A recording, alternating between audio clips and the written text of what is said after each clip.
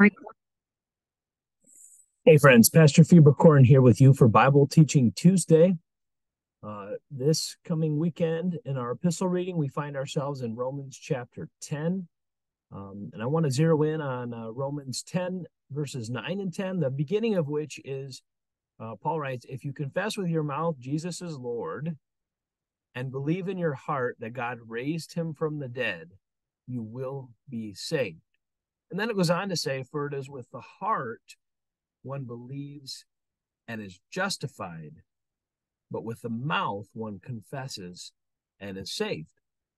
Now, at face value, this would seem like it's not enough just to believe in your heart and be justified, but you also have to confess with your mouth in order to be saved. And you can see where some get the idea that you need to make a public confession of faith, or else salvation is not yours. Let's think about this for a minute.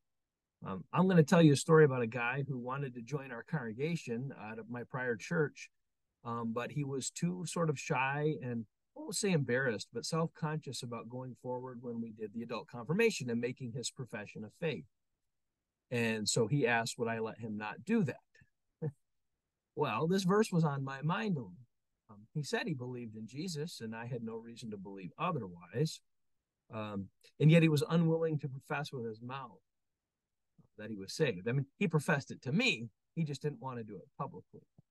Well, the last thing I wanted to do was not have him be a member of the church just because of an awkward 5 minutes he didn't want to spend up in front of everyone. But nevertheless, it bothered me that he would shy away from this, because most people want to publicly express their faith in the presence of the assembly. It's something to sort of hang on to, that I stood there and I did that. So here's what I think is going on with Paul. I don't think Paul is, I think he's making a distinction without a difference.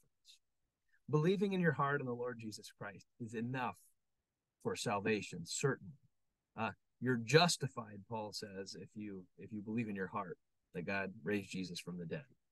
But what did Jesus say in Mark 7? It's out of the abundance of the heart that the mouth speaks. So if you got evil things going on in your heart, eventually one of those things is going to squirrel its way out and come out, and then your heart is exposed by the evil words you said. So now think about this in the opposite direction. If you have faith in your heart and trust in Jesus, then eventually that's going to come out of your mouth, as it did with this member I'm speaking of. He still confessed Jesus. He just didn't want to do it in front of people.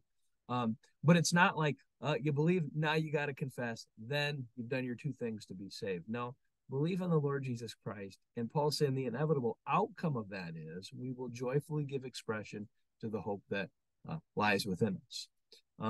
So, hey, this will kind of be important actually in a couple of weeks when we talk about, or this coming weekend in Bible class, when we talk about the unforgivable sin, sin against the Holy Spirit. I'm going to talk more about this verse and how it relates to that. So, if you're someone that comes to higher education on Sunday mornings, you'll see. Maybe you don't normally do that. Here's an invitation to come and see what that's all about. But for you this day, as you begin your morning with a devotion, I pray that you would give confession to the faith that's in your heart. Confess the salvation that is within you, that was worked by Jesus when he gave you the power to trust in his reality, that he is our risen Savior. All right. You guys have a good rest of your week, and we'll see you in worship this weekend. God's peace.